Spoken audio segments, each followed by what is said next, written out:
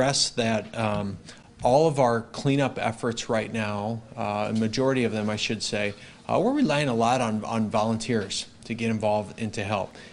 Yesterday, 211 Helpline Center received about almost 500 calls related to the storm.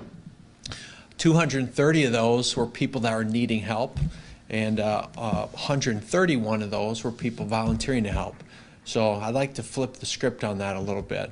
So I really need people to step up and help their city. If there's one message that I want you to take away today, it's that we need community involvement to help with the cleanup, and preferably people who have a contractor's truck, people who have some equipment that they might be able to, take their Friday off and help use.